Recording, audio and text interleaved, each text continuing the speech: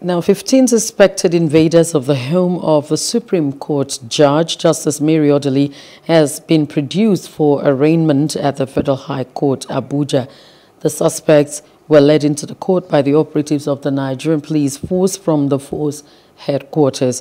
The police had paraded the suspects on November 11, describing them as impostors unknown to any of the nation's security forces.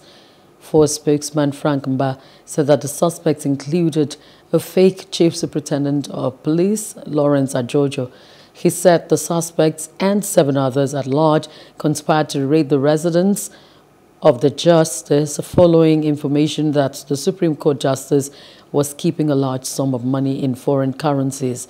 Justice Odili's residence in Maitama, Abuja, was on October 29 allegedly invaded by armed security operatives on the grounds of alleged tip-off by a whistleblower who claimed to have observed suspicious activities at the residence. Hello, hope you enjoyed the news. Please do subscribe to our YouTube channel and don't forget to hit the notification button so you get notified about fresh news updates.